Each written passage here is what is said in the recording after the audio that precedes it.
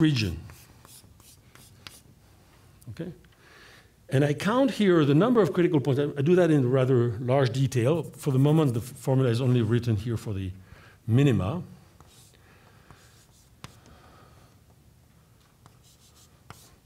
So this is the number of critical points of index 0, that is the number of local minima, whose value is below u, and who are in this band. Right? So this thing has a certain, this limit exists, and it is given by a function which we will call, okay, which will be the inf of another function, inf of w smaller than z, of an f of u and w. So we have an explicit expression for this, and let me try to explain how. So the explicit expression for f is horrendous, but let me try to explain what it is, where it comes from. So of course we do the same thing. Now remember, our function phi is our old Gaussian function, which is centered, and we have added now a deterministic function. And so now the function is not centered. So, but I can still start with in the same way. If I want to compute this thing, I can apply Katz-Rice formula. And so this, with critical 0 here, uz, I just have to do the same thing, except here, instead of integrating on the sphere, I integrate on this region, let me call it A sub z.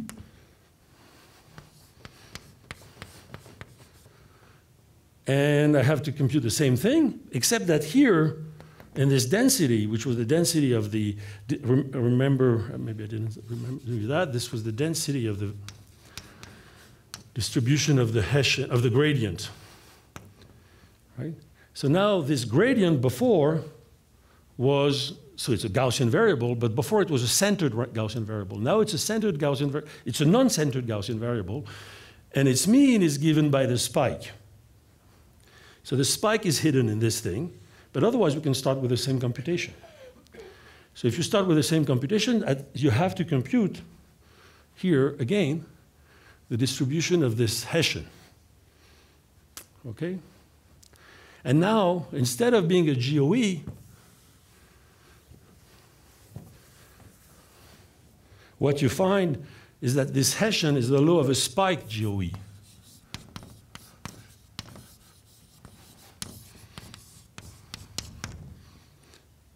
As I was describing before. So through Katz-Rice formula, you reduce this thing to the case of the usual PCA, right? The usual BBP transition. Okay? And so, exactly as before, when we were using the large, so because of that, I won't be too precise. Now using the large deviation principle given by Milen Maida for the spiked PCA, for the spiked, I'm sorry, so it's not called spiked, but modified Wigner ensemble, that's how it's called. But it's the same thing.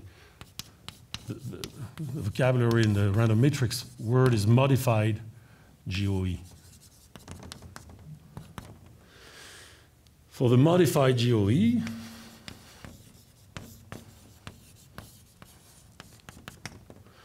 then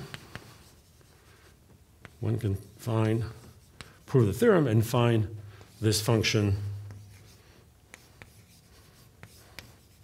the rate function, which is given over there, which I call capital F of U and W. Okay, so that's the strategy, and which proved that, in fact, in the end, this question of a random field reduces to the question of the spike PCA, except that the, now, okay, I'm not sure, Ofer, where's Ofer? Like what? 5, 10, 15, great. So then 15, I can give you a formula.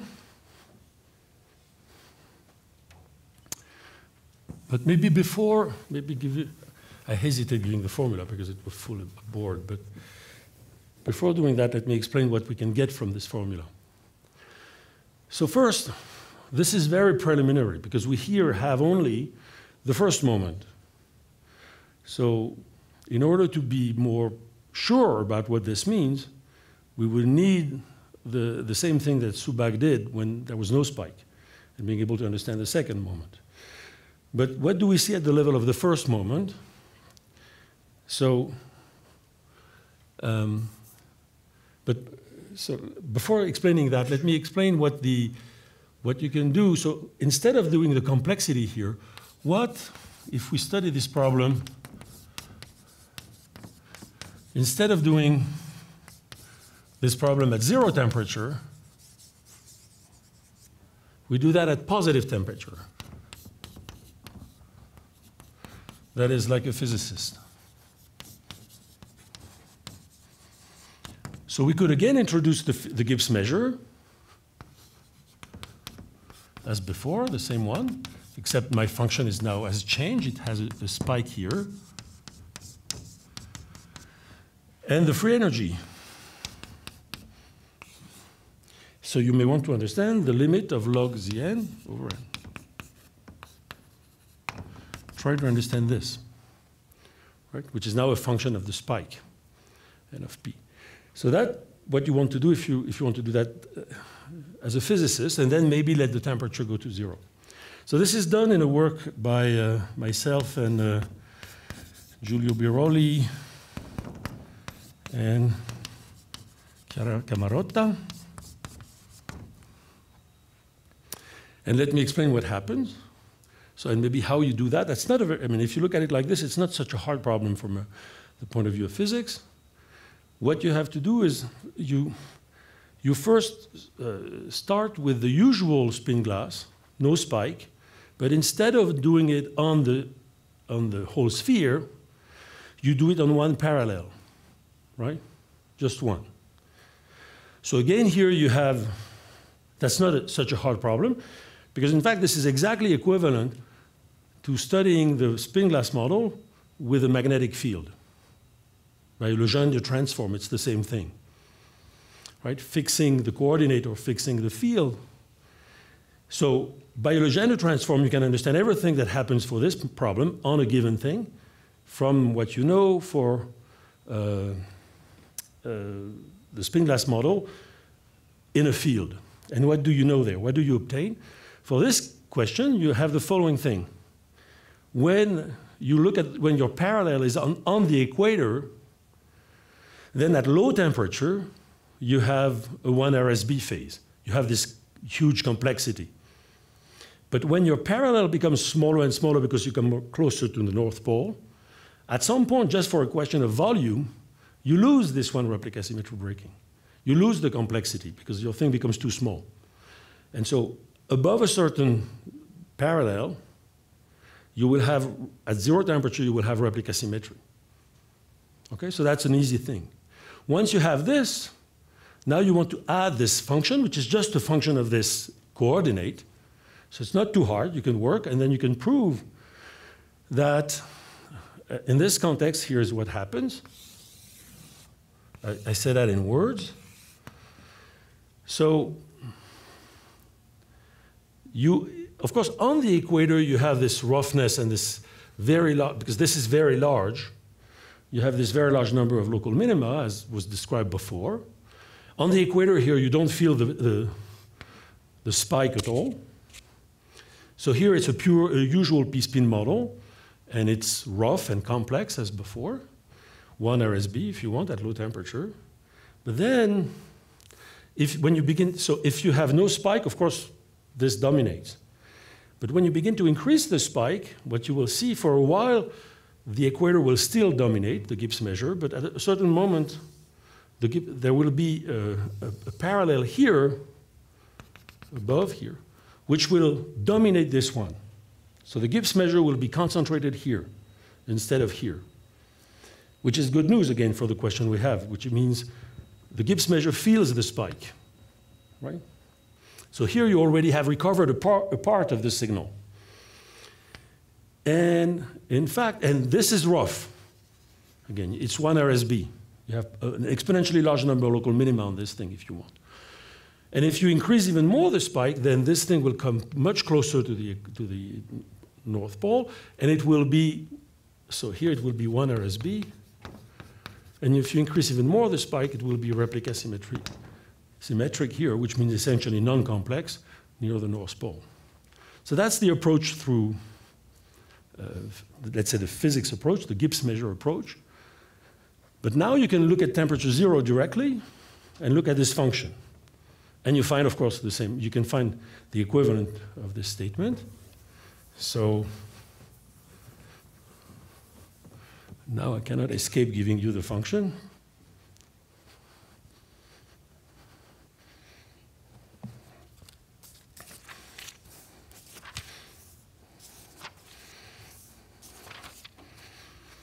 So this, and this, with that I will. So 1/2 of log of 1 minus z plus 1/2 of log, or maybe I should put first this one because this is always there. Minus z minus 1 over 2p alpha square p square z to the 2p minus 1 plus 1/2 plus, I'm sorry, minus a function g of alpha eta of z square root of p over 2p minus 1 u plus alpha z to the p. And here, eta of z is just p square root of p minus 1 over 2, z to the p minus 2, and the function g. So at this point, of course, and g of, let's say, theta and v. So at this point, this function, this part are not very interesting thing. The rate function, the large deviation for the spiked model is, of course, hidden in this g, which is given now. So it's the function I call L0 plus p minus 2 over 2p v square if v is smaller than negative square root of 2. Yeah, here my normalization is such that the 2 has become a square root of 2. And that is if, okay, if that, and is L0 of minus v plus p minus 2 over 2p times square root of 2 square, if v is larger than negative square root of 2. That is if, this is if theta is smaller than 1 over square root of 2. That is, you don't feel the spike. And if theta is larger than square root of 2,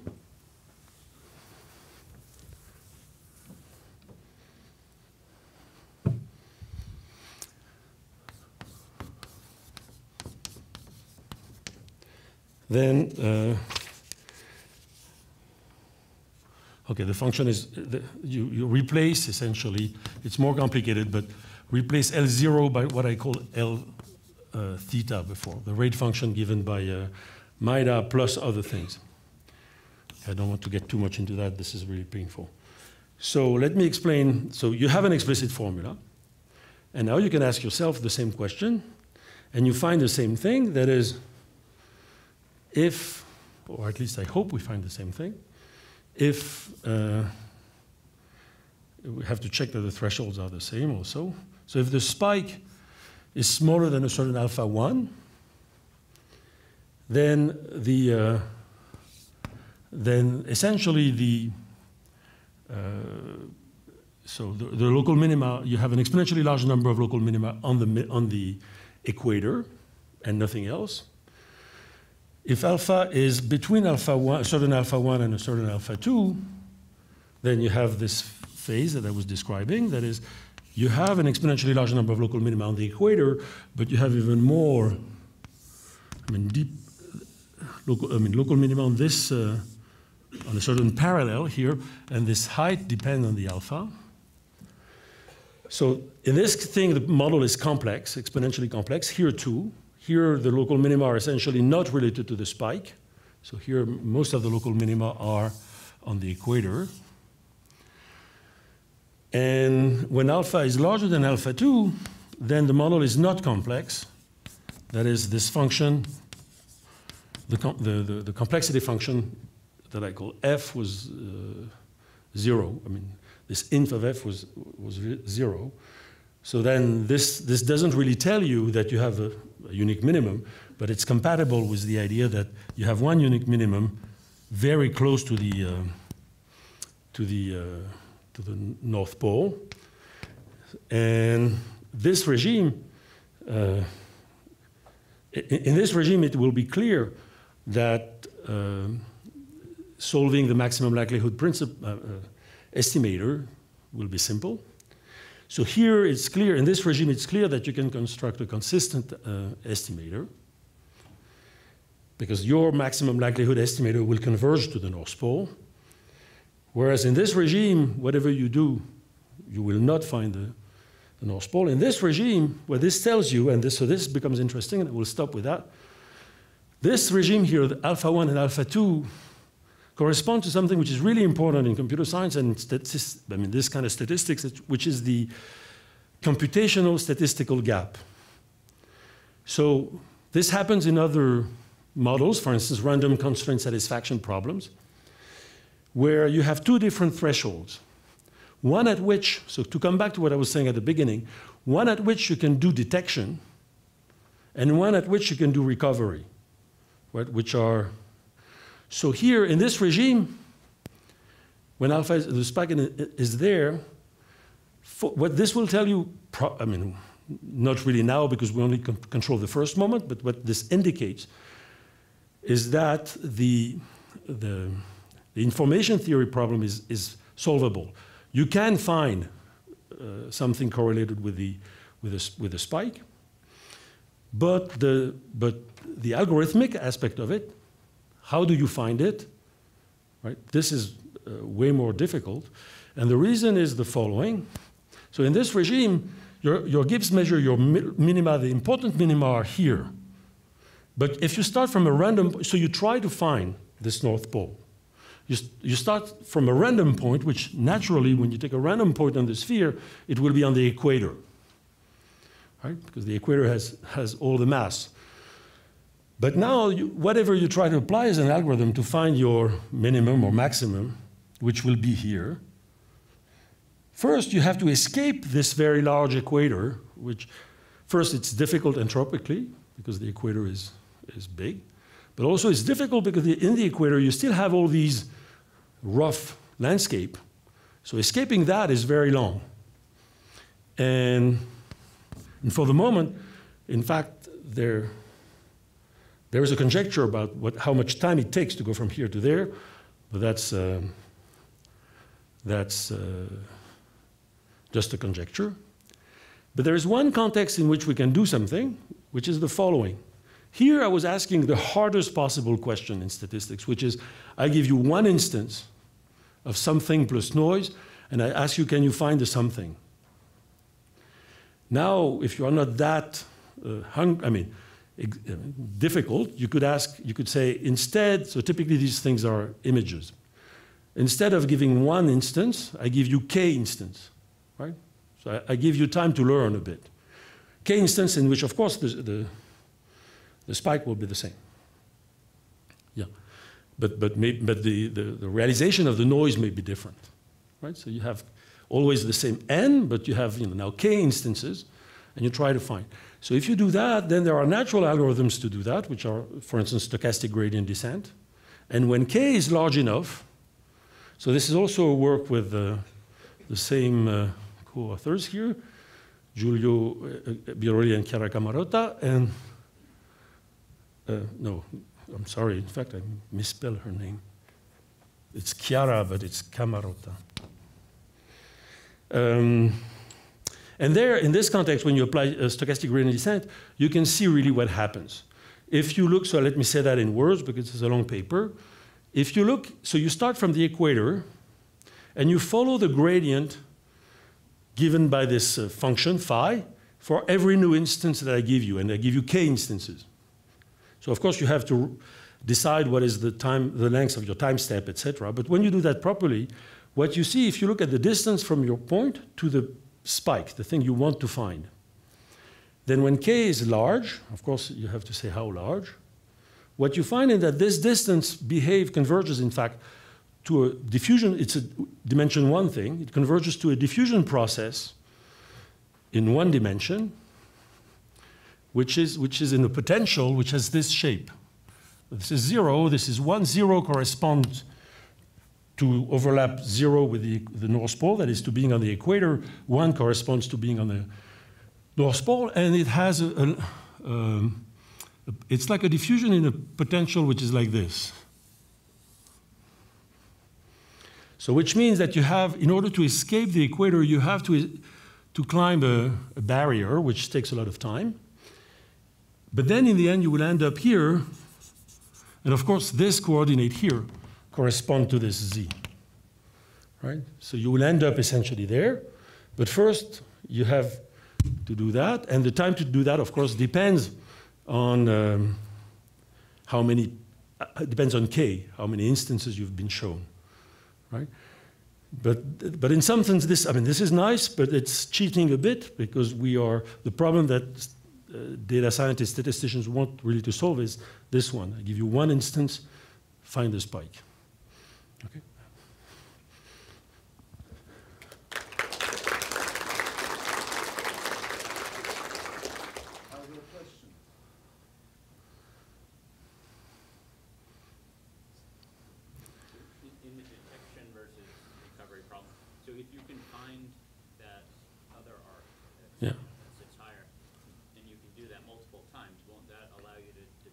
Yes, of course.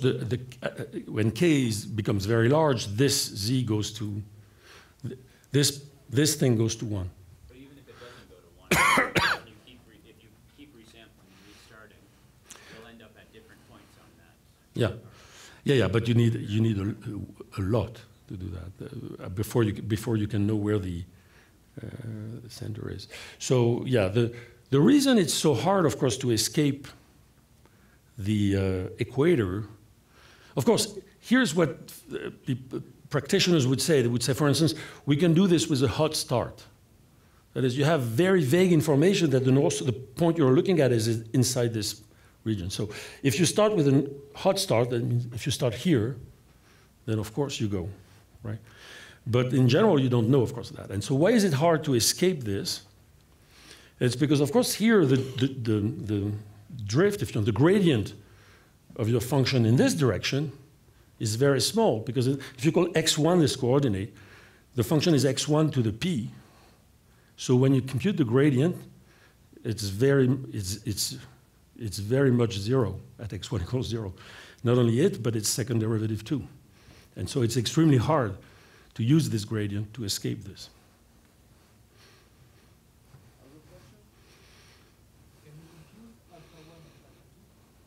Yes, but I haven't, okay, I can answer yes to your question. That is, yes, we can.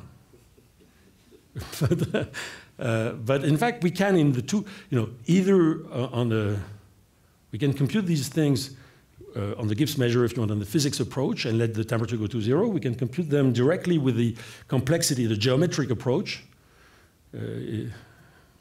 Somebody has to work to prove that they are the same, but they should be.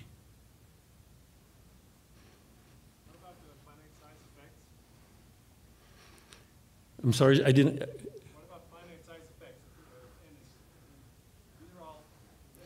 Yeah. So this can be done too. This is extremely difficult. So in the case where you have no spike for just a polynomial, so that's the first step in this direction has been taken by Eliran, who computed the second moment and then could prove some form of concentration, right, around the mean, as I explained. And this was enough, in fact, for him to then understand what was happening. This was an information about 0 temperature, and he could climb to higher temperature, still very low, but higher temperature. Now, for instance, understanding the fluctuations, that would be serious. But there are interesting information that you can get there at the level of convergence of processes. Eliran, Subag, and Ofer Zeytouni have, for instance, looked at the following question. In the case where there's no spike, you know what the minimum should be. It should be this, what I call this negative E0, properly rescale. But now you could ask, what is really, so that's a deterministic number. What is the process of points which are near the minimum? And so that's what they found, and they found that it was, because the second moment method worked here nicely, they could find that it was a Gumbel process. So exactly as if this, even though those variables on the sphere are very correlated, their extreme values are the same as for Gaussian uncorrelated. They are a Gumbel process whose intensity they could compute. So some of these problems are solvable. For instance, what I just said here with respect to the spiked model, what is the behavior of the landscape on this thing, for instance, this is, I don't know, but probably doable if somebody is as courageous as Eliran and Ofer were.